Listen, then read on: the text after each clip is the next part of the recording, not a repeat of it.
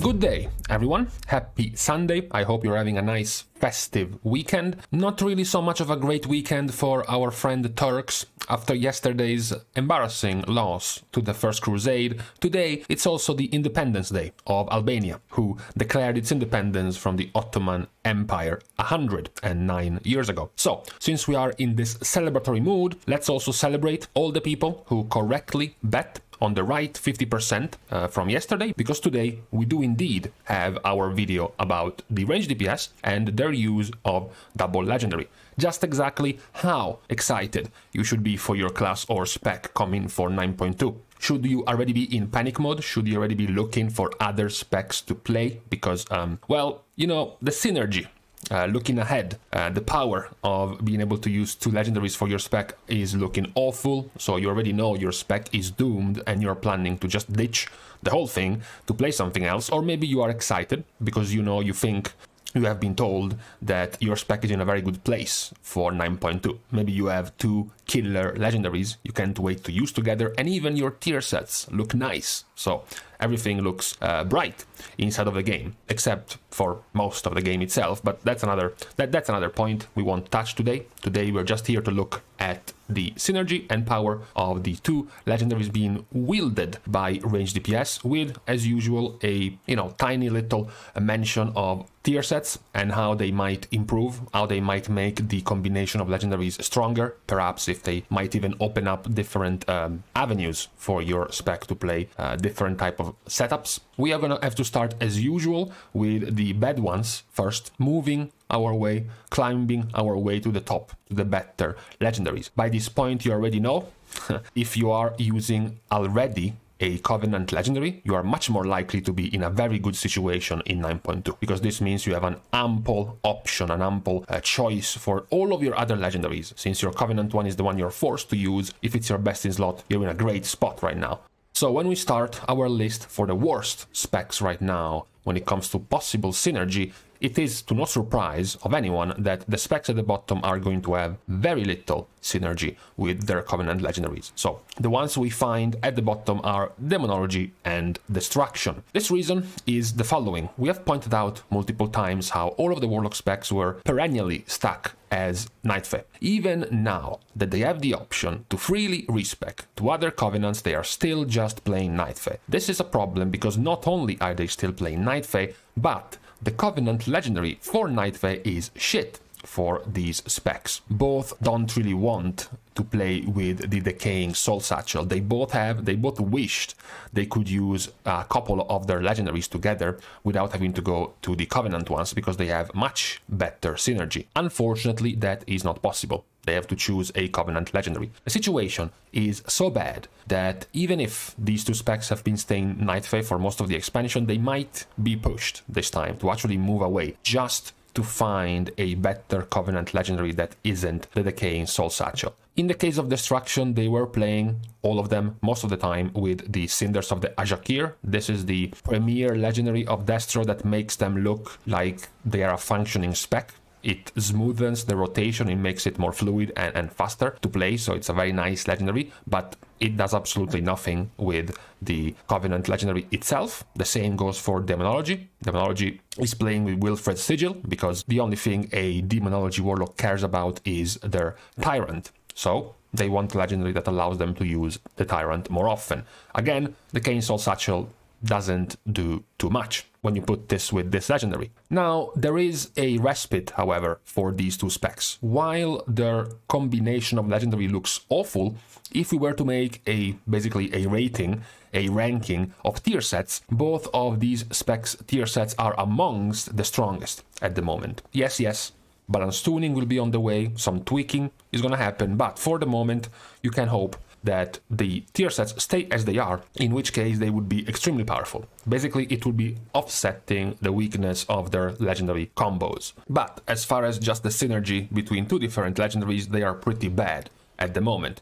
Now, following these two Warlock specs, we also have the entire package of Mage. The problem with Mage, every single one of them, is the fact that none of them even wants to get remotely close to the Covenant legendaries. Fire mages are splitting their time between Disciplinary Command for single target and Sun King's Blessing for AoE. They would much rather use them together if they could, and not use this piece of shit Heart of the Fae for Night Fae, getting you a buff that grants you critical strike chance when you want to use Combustion, which already guarantees you to have 100% crit chance, is nonsensical. It's not really a very powerful buff to use as a legendary, especially compared to the other things Fire Mage could have gotten, so this is a very bad spot to be a Fire Mage for, because this legendary is not going to give you too much power. The same can be said for Arcane. Arcane is pretty much playing everywhere with Arcane Harmony, but they could also have some other extra interesting picks in their legendary arsenal. Unfortunately,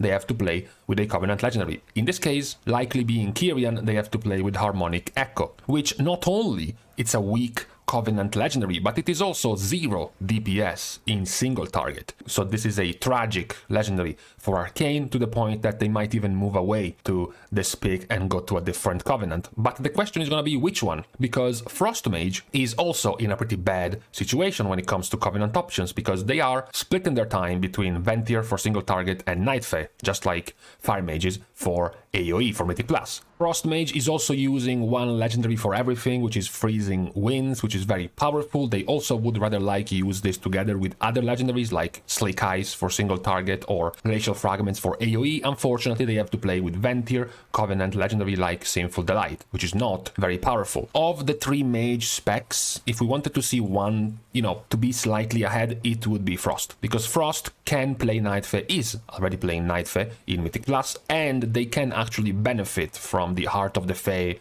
Covenant legendary a little bit more than the other 2 specs. They are not as bound by big, huge cooldowns, so this, this extra tiny little buff that Heart of the Fae can give them is going to be more effective for them, but still not very good. Some slight positive reactions if we have to look at the tier sets as well, because at the very least Arcane gets a pretty decent help with their tier sets. Then you have Frost Mage, which looks like, probably the worst one of the 3, so it's sort of like a counterbalance. They probably have the better combination of legendaries and the worst of the tier sets. And then you have Fire Mage, who has the worst possible combination of legendaries, but also the best, the very strong tier set bonuses. So it is starting to look likely that maybe Blizzard had this in mind. Maybe Blizzard was balancing the tier sets together with the legendary combinations, maybe, but for the moment, mages are not looking too hot when it comes to legendary combinations. Now we go from not looking hot to looking warm, okay, comfy. Not really hot, not really scorching hot, but, we're starting to get there.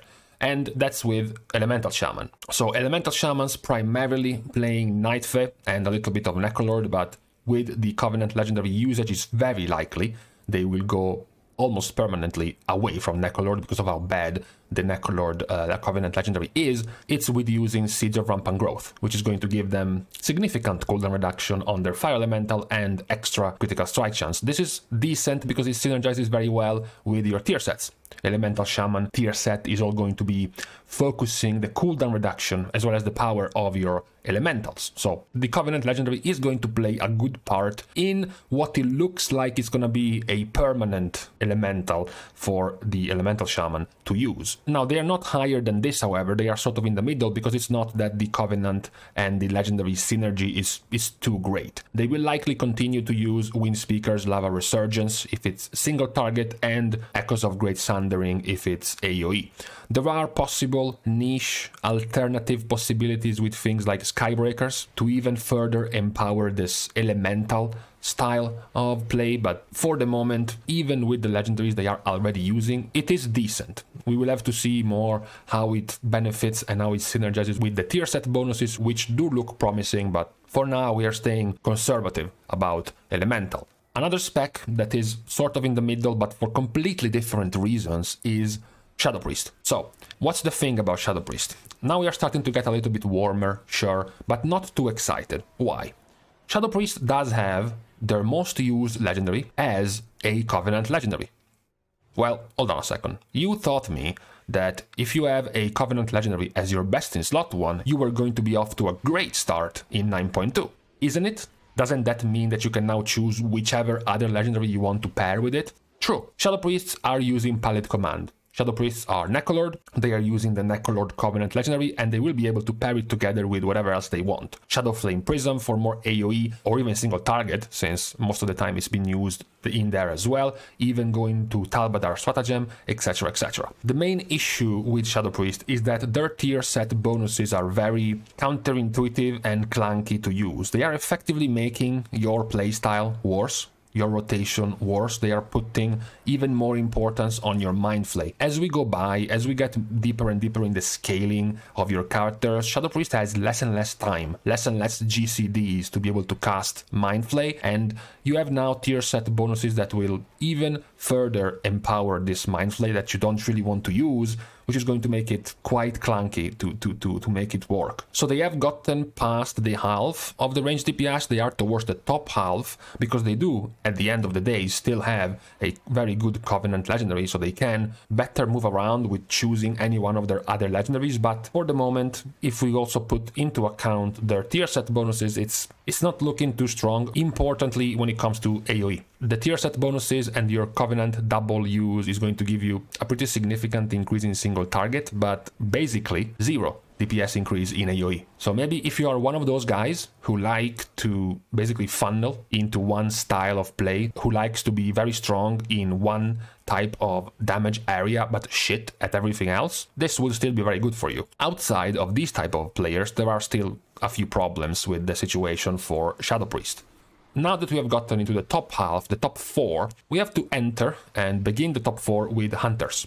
And we're starting with Beast Mastery. So, Beast Mastery Hunter is using a Covenant Legendary. It is the Fragments of the Elder Antlers for Night Fae. It is very good, to the point that even if you use it on more than 4 targets where it's not gonna proc, over the course of the Mythic Plus dungeon, for example, it is still going to overperform any other option you could have used. That's how well it is performing right now. So considering Beast Mastery Hunters already had a very good multi-purpose, all types of damage profile type of legendary, which was Warlock Stalker's Piercing Fangs, now that you can pair it together with the fragments, you're gonna be doing very well. You shouldn't complain about any of this. What makes this even better is that there is also good synergy on the set bonuses of Beast Mastery Hunter, which is another reason why they make it into the top 4. It's not just the good use, the strong use of a Covenant Legendary, but also the powerful tier set bonuses for Beast Mastery. So they are definitely chilling nicely. We're starting to get into a very hot temperature at the moment. Temperature being a little bit higher for Marksmanship, because while the 2 Hunter specs are close, Marksmanship is getting a little bit of an extra power up, because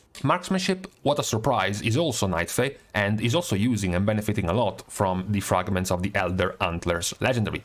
Now, not as much as Beast Mastery, sure. Marksmanship Hunters can still use and prefer over this Covenant Legendary Surging Shots for AoE and Serpent Stalker's Trickery for single target, which is going to even out very nicely. You can simply now use them together whenever you want to AoE or single target. That is going to come out really nicely. So not only they start with a very nice baseline of possible legendary combos, they also have very powerful tier set bonuses, because the 2-piece set bonus making you have a 30% more damage when you're affected by trick shots for your next ability, it's very good just by default in AoE. Your next ricochet of trick shots is just going to do more AoE damage, so you're just going to become stronger in AoE. That's decent. What is also even better, significantly, possibly even cataclysmically better, is the 4-piece set bonus. The fact that when you spend 80 focus, you gain 2 charges of trick shots. This is massive for Hunters, because they don't have a way to gain trick shots when they are fighting less than 3 targets. So, on a single boss, or on a boss with an ad, for example, they can never proc trick shots. This set bonus is going to allow them to proc trick shots even on single target fights, even on boss fights. This is going to benefit them because their 2-piece set bonus is giving them 30% more damage to their next ability once they trigger trick shots, which totals out to just more single target damage. There are also very other good synergies. For example, Volley, the talent for Hunter, which is never used, of course, in single target, now becomes actually a legitimate pick in single target because it does give you trick shots. And now with your set bonuses, trick shots also works in single target. This type of synergy is strong enough that might even make Hunters change types of legendaries to even better synergize with this, or perhaps they might even change Covenant. because this empowerment of their single target might gain more benefit from going Venthyr. Venthyr is already the theorized, on paper, sim-crafted, best possible single target DPS that hunters have. Maybe this patch is gonna give the final push to these hunter specs. We already talked about survival and how they might even more likely go to Venthyr for single target. Perhaps it's going to be the case for marksmanship as well. Now that we have gone through the 2 hunter specs, we are entering lava hot territory. The top 2 specs for the ranged DPS when it comes to synergy and power of their legendary combinations, starting with Affliction Warlock in second place. Affliction Warlock is far and above the other 2 poor Warlock specs. While all 3 of them are using Nightfed, there is one of them who is actually using and is actually doing quite well with the Covenant Legendary, which is Affliction with Decaying Soul Satchel. So, of course, when you are a spec who is already using the Covenant Legendary, this means that now you can choose whatever you want for whatever activity you want to play. In the case of Affliction, they can use Wilfred's Sigil. They can also use, more likely, Malefic Wrath, which was their previous used legendary before this Covenant specific one was introduced. That is pretty much the main difference between them and the other 2 Warlock specs, because just like Demonology and Destruction, Affliction does also have great synergy with the Tiersets, because being able to extend the duration of your dots to allow you to cast other stuff that isn't the boring menial task of refreshing your dots every tot seconds. Now that you have more time to cast other stuff, you can, for example, benefit more from casting and continuing to channel Drain Soul to get the procs of your free Malefic Rapture. And because now you have 2 legendaries, you can play with Malefic Wrath to give you even more damage to your Drain Soul, which you will be casting more because you don't have to refresh your dots as much. So it is a very nice synergy. They can line it up the best of the other 2 Warlock specs when it comes to their 1 minute cooldown of Soul Rot. So Affliction is currently in the better spot when it comes to the other Warlock specs, and even to most of the other ranged DPS specs. I am saying most because one is missing, and the missing one is, of course, Balanced Druid. So with Balanced Druid being here, we are going to finish this list of all of the different classes and specs with this rating of their synergy, with Guardian Druid being second, perhaps tied first with Protection Paladin, and then Feral Druid being second, perhaps tied first with Retribution Paladin, and then Restoration Druid right behind Mistweaver Monk in second place. And now we have Balance in first. So yeah, I'm gonna go on a limb here and say that Druids are the one that are gaining the most out of the synergy of their legendary usage. To absolutely nobody's surprise, the reason why Balance is here is because their best in slot legendary is the Ravenous Frenzy synergistic pick of Venthyr, Sinful Hysteria. So using Sinful Hysteria as a base is going to allow them to have all of the possible different theory crafting choices on what to follow up that very powerful legendary. They could go with Primordial Arcanic Pulsar to get even more celestial alignments coming out. They could also go for something like Time-Worn Dreambinder. This is further strengthened by their Tierset bonuses, which are not weak at all. They are not the absolute best because the 2-piece set bonus isn't great, but the 4-piece set bonus, reducing the cost of Star Surge and Starfall inside of Eclipse, is very powerful. Becomes even more powerful when you can use 2 legendaries and you can pair it together with some synergistic picks like Time-Worn Dreambinder. With this and the 4-piece set bonus, you are discounting your Star Surge by 40%. You're gonna be able to squeeze some 3 extra, perhaps even 4 extra Star Surges every full bar of Astral Power, so it becomes very, very powerful. Not to mention the legendary itself also increases the damage by 20%. So there is some exponential power in play here for Balance, because not only are they going to have some pretty good Covenant and normal legendary being put together, not only that, but it's also going to synergize with their set bonuses, and they're also one of the better performing ranged DPS specs right now, which makes it even more crucial for them to be in such a good spot when it comes to Covenant and legendary options for 9.2. It is, I would say, quite clearly the strongest of the gaps from the first place and the second place that we have seen compared to all of the other roles, the ones that we see in the ranged DPS camp. So it's going to be interesting to see how it develops as we get closer to 9.2. Fortunately, for the desperate people who are already weeping at the state of their spec, there are very good chances that it is going to be tuned and fixed before it goes live. And unfortunately, for the people who are raving and very excited at the possible powers of these combinations, well, yeah, they might also be tuned and reworked before 9.2 goes live, making them much less powered, perhaps even much less overpowered. So, for the time being, this is how the Ranged DPS scenario of double legendary is looking, coming closer to 9.2, which means that for the time being, we can stop here. Have a good rest of the weekend, a good Sunday and whatnot. If you're watching this and it's not Sunday, then you can roleplay and wait until next Sunday to watch it properly. That being said, thank you as usual for watching the video and connecting with yours truly. If you want to continue supporting the channel, you can leave a like on the video, you can comment down below how excited you are about the possible options for your classes and specs double legendary, or perhaps how doomed you think your spec is going to be in 9.2. And you can also, of course, subscribe to the channel if you want to leave a little bit of an extra support this way. See you guys soon, and in the meantime, okay, Thanksgiving is over, 9.2 PTR should come live. I'm gonna bet before Thursday we should see it.